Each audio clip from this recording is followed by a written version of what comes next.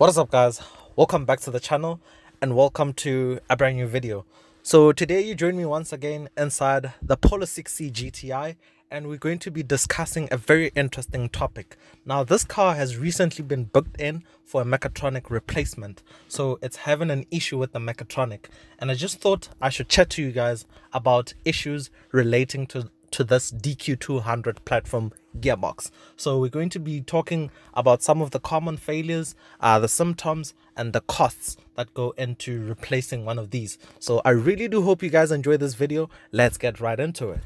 So here it is then. So some of the names that I use to refer to this platform include DQ200, 0AM, 0CW, and so on. Now the DQ200 gearbox model is featured on cars with less than 2 liters of engine capacity. So the 1.8 liter motor, which is this one that you find in the 6C Polo GTI, the 1.4 liter motor that you find in stuff like the Golf TSI, the 1.2 liter in the Polos, and so on and so on. Now there are some common faults that happen on this particular gearbox. So it's a 7-speed dual clutch dry sump transmission. So some of the common faults include mechatronic failures, reverse selector failure, and clutch wear and tear. Basically, there are some more less common features like the bearing failures and so on and so on, but I'll touch into the main common major ones. So let's get into those. Okay, problem number one has to do with the mechatronic. Now the mechatronic looks like this. Now the mechatronic helps regulate clutch actuation and the selection of gears on the gearbox. Now there are certain design flaws on the mechatronic itself that can cause some major problems to occur, or that can cause the mechatronic to fail. For one, the valve housing can have some walls which are pretty thin, and due to buildup of high pressure from the hydraulic system within the mechatronic itself, the walls can crack and fail. And some of the symptoms of this problem include harsh gear changes, loss of drive, or the car actually not going into gear. There's more symptoms, but those are some of the most common ones. Now in terms of solving this issue, the mechatronic might need replacing altogether, or it can be rebuilt in some way or form. Now these are very, very expensive components, and they are very complex and very important parts of the gearbox.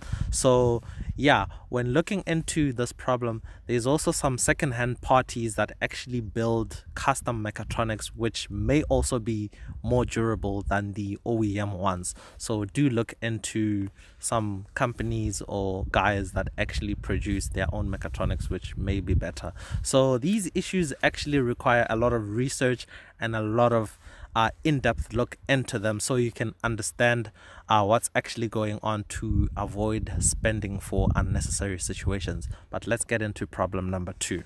Second common problem is the failure of the reverse selector.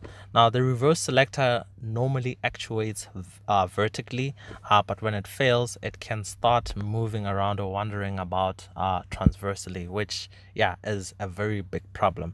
Now the common symptom of this problem is the car not going into reverse gear or not being able to select 6th gear. Now this problem is often confused with mechatronic failures. Now these are two separate problems.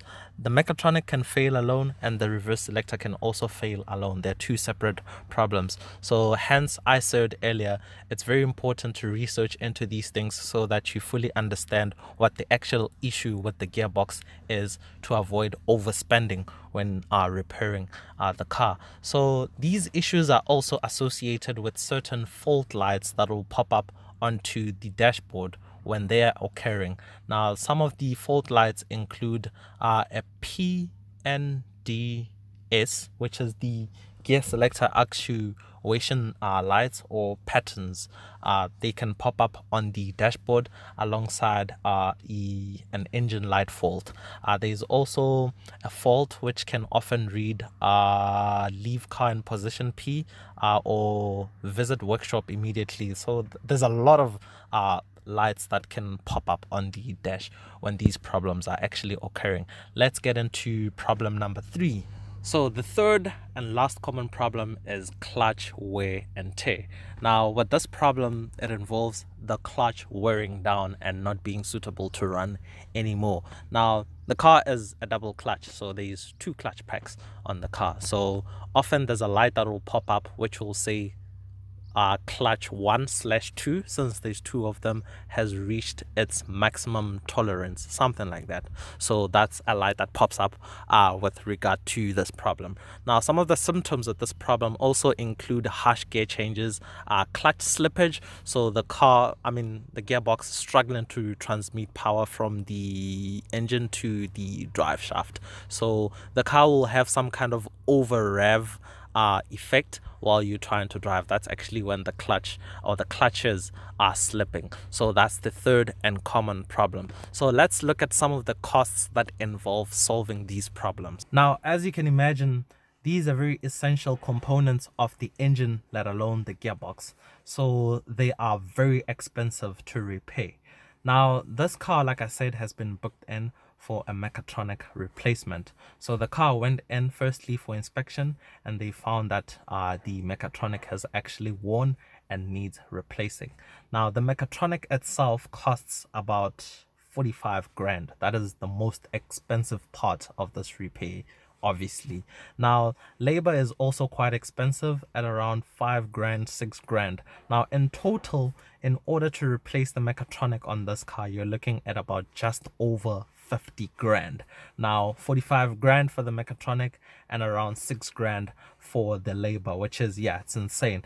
Actually the amount is slightly more than that because they also charge you for inspection. Now to inspect the vehicle, it costs about 1,400 rands. So yeah, not really pretty. Now we've not only discussed issues of the mechatronic, we've also discussed issues with the reverse gear selector, clutch wear and tear. Now you can imagine if you have all of these things combined together, I can't even think of what the amount will be to replace all those things all together. But like I said, do look into the issues properly to nail down what the actual problem is to avoid overspending. Like I said, once again, there are companies in Germany, in the US, that make third-party components for the engine, for the gearbox, for this platform, which can be more durable than actually the OEM ones. So do look into those. Search on YouTube, search on Google. You'll definitely find guys who can like build proper